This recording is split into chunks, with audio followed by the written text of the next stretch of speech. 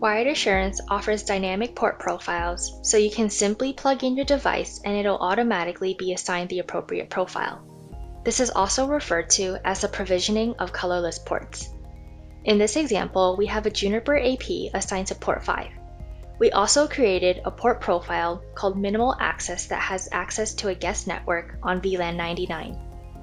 Based on what the devices identify themselves as, we can create rules to assign profiles. We'll use the LLDP chassis ID to identify the device, and if it starts with the octet D420B0, it will be given the AP12 profile. So what we just did is set the dynamic profile assignment for port 5.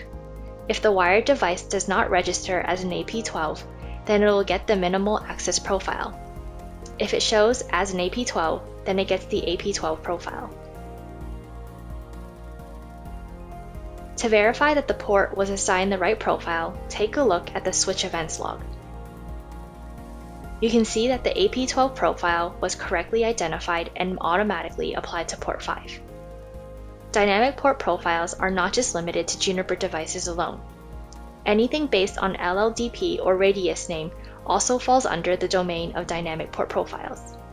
This means that the days of manually assigning profiles to ports or even a range of ports are no longer necessary.